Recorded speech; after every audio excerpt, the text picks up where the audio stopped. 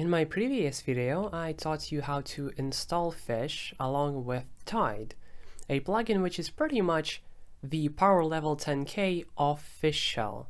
So today I'm going to teach you how to actually configure it properly. The first thing you do obviously is run tide configure, and you get to this menu where you can choose whatever you want. So I'm going to pick Lane True Color, which will use the full 256 colors which are possible in a terminal emulator, or just 16. Up to you, depending on, I guess, if you can support it or not. Then you can pick the time, but don't worry because you can actually add it back later. It takes more effort, but you could omit it right now.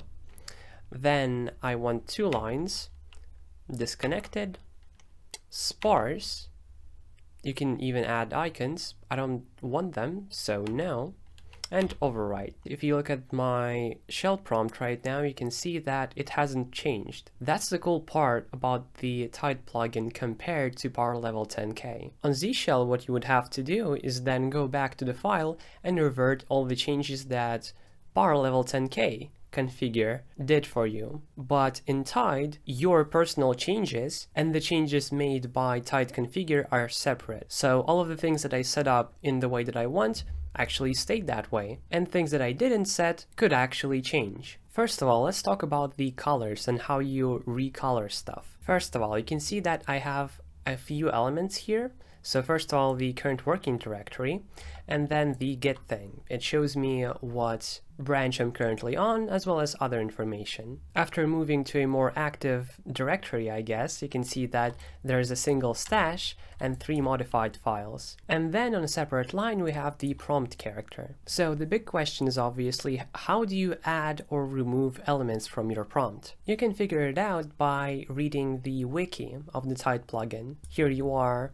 on the main page. You can press wiki and then configuration. And here you go. This will actually have all the information you need, almost, to configure everything. The most important part is understanding how the variables are going to be called. Every variable in Tide starts with tide underscore and then insert header and then the actual variable name. This variable, for example, in full will be called tide underscore prompt underscore icon connection. And this kind of idea applies to every single thing that you see here. And the other important thing, I already mentioned that your personal changes don't conflict with the changes that the plugin makes. And the way that works is you setting your variables in config.fish. So here you can see a couple of things that are already set. So it is indeed, as I explained, set-g to make a global variable, Tide character icon, and then I specify it. The next thing that I want to talk about is items, meaning all of the things that you could possibly add to your prompt. Now technically you could add all of them if you wanted to, but I'm going to explain the most useful ones. So before I forget, let me show you how to actually add them, or rather to where. So we have this variable called tide left prompt items. It will contain a list of all the items that you want to put in your left prompt specifically. And then also you have a right prompt, which would appear from the right. And actually you can even have the upper right prompt and lower, which I don't think I've seen in other shells. So you just specify thing after thing, putting spaces between them, and that's the entire way you do it. And if you want to disable the right prompt, for example, or maybe even have only the right one and disable the left one, I don't know if that's possible, I haven't tried, well, you just specify nothing after the variable. This will, I'm pretty sure, unset it, but in the left prompt, I specify thing after thing of the items that I actually want in my prompt. The one important element that you should know first is new line. That is how you make a multi-line prompt. And as you can see, it is 2 lines, first pretty much everything, and then the prompt character. And you can see that the next item is character, meaning prompt character. So now we know 2 elements already, and as you can see, character is indeed here. The other thing is command duration. This is the amount of time it took to execute the previous command, and you can specify the threshold at which it will start appearing, how precise it is, and everything else. If we click on there, we actually go to that element and you can see all of the configuration options that are there, setting the color, number of decimals to display after the seconds place. I remember I specified 4 there, but it only displayed 3. I'm not sure why that's the case, but I feel like you should also know about it. You can specify the icon that you use, and threshold, as I said, how many milliseconds does a command have to run to get the command duration for it. If you set it to 0, it will always appear, almost always. I'm still unsure why it doesn't appear literally always, but could be a skill issue on my part. So under every element, we see this table of the settings that you can set for it. And instead of going through every single one of them, really I recommend for you to go through them, because there might be things that I don't find interesting, but you would, like background color, for example. I don't use that, but maybe you would. Going through this is actually very interesting because you can make very specific changes sometimes, which are very fun. So this video is more like a way to help you help yourself and explain the overall useful things that you might want to consider.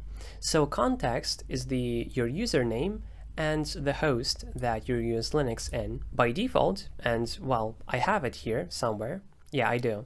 It doesn't show up because I'm not in SSH and I'm not in root mode. But if I was, it would actually display. That is the default and I love it quite a lot. Now, I think the most useful thing that is not the current working directory is Git. So Git repository status, as I showed you already, this thing. And in case there's some symbol that you don't understand what it means, once again, in the wiki, you can press what do the Git icons mean, and here are the explanations. Maybe I just happened to never read the Power Level 10K docs, but I feel like that's not a thing there, and it was so obviously visible in the Tide plugin. So I count that as an advantage. Here we have another element, jobs, so presence of background jobs. I don't think it shows you the number of them though, and I'm not sure if you can change that. Once again, maybe I'm stupid. Private mode, and this is interesting information that I just learned. It's the fact that you can create a shell session in private mode. So once we open it, first of all, we're gonna get a incognito symbol, which is very cute. And also the shell level, another element that we'll get to. And whatever I execute here, wait, let's actually do it the opposite way. Let's go back to our previous shell and try to look at the history. It won't be there. So in private sessions, you can do all of the commands that you want to explicitly remove from your history. If you're setting credentials, for example, private mode is perfect for that. So remember fish and then -P. And the Tide prompt, as you can see, provides you a symbol that makes sure you understand you're in a anonymous shell session. Now, shell level, here it is. So current level of nested shells, because turns out if you type in fish to reload your fish and make all the config changes actually apply, you're not restarting your shell, you're creating a new one. I used to do it by accident all the time in the past, but on Z shell, Linux took an incredible amount of RAM from me, and I couldn't really understand why. Well, that's because I had 50 shells or something. So don't do that. What you should be doing is either be in the second shell level, and then if you want to update, like basically reboot the shell, press Ctrl D or type in exit and then go into fish again, so you're in the second level again. So you don't have a bunch of shells that you're not going to be using. And by the way, if you close the tab, it will also close all of those shell sessions. Now pwd is the most important element, current directory. So this thing, status, shows you the exit code of the last command. So if I type in something that doesn't exist, we will see a error here, and it's 127, the error for an unknown command. So not only do you understand that the command failed, you also understand the error code of it, if it's any way specific. Usually error codes are just 1 The cool part of it is that it also supports piping, so this returned 1, meaning it failed, and by the way, false is a default thing that returns 1. This thing was completed successfully, so it returned 0, and we can see it in the error code, the exact pipe where something errored out. Very useful. Remember me telling you that you can actually add the time later? Well, we have the element of time. By default, it shows you the hour, minute, and second, but I didn't want to put seconds there, so I could set a variable that formats it with only hours and minutes. And as it says, it uses date formatting, so it's a built-in command in Linux. So anytime you're not quite happy with some of the elements, check out what you can actually set in them, because often there will be a solution. And now we end at the element that we already looked at, new line. So pick all the elements that you actually want and put them in your left prompt or right prompt, separate them however you want. Pretty much all the settings in the Tide config are self-explanatory or easily figure-outable. Sure, that's a word, but I want to cover something that's not immediately explained there. Colors and how you're supposed to set them. Essentially, anytime the Tide plugin expects a color, it expects something that setColor, this command that I'm gonna link in the description, would accept. What does setColor accept? First of all, these 16 default colors for any terminal, so you can use the word like yellow or green or red, and it actually depends on your color scheme of your terminal emulator, or otherwise you can actually specify the hex code for your color. And this is actually exactly what I do to make sure that the colors of my fish shell prompt are the same no matter what. Even if I change my color scheme now, my shell prompt will look exactly the same. But if you want to do the opposite and make sure it changes with the theme, just use the words of the 16 colors. So here I specified a bunch of hex codes and actually made them into variables that I can then use. And here I set one of the options to this variable color. If you are also a VS Code user and maybe you want to take the colors of your current color scheme into your shell, what you could do is type in tokens after pressing Ctrl-Shift-P. So inspect editor tokens and scopes. And now the color that your cursor is on will have that color. You just copy it and then set whatever you want to that color. Another thing that's not only not explained in the Tide wiki, but actually isn't handled at all by the Tide plugin, is the actual syntax highlighting. So currently, what I'm typing in has its own colors. You can actually change them. And the way you do it is by setting these variables, which is what I do here. So I'm gonna leave a link to this page in the description.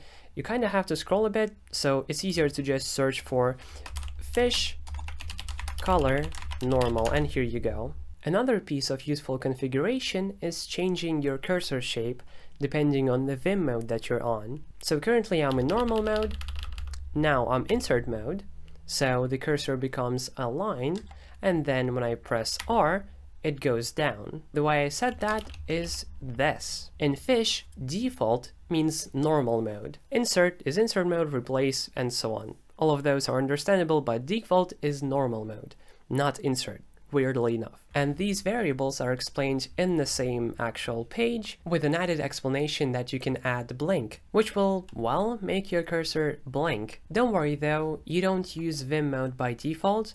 By default, it uses Emacs mode, just like any other shell, but you can enable Vim mode by running this command. Once, actually. You don't have to put it in config.fish, matter of fact, you shouldn't. It's just something that you run once. By the way, I stream now, and all of this I typed in and figured out while streaming, trying out Fish Shell for the second time. The first time, I had a horrible experience, because the thing that I just showed off to you, changing your cursor shape, just didn't work, just straight up didn't work.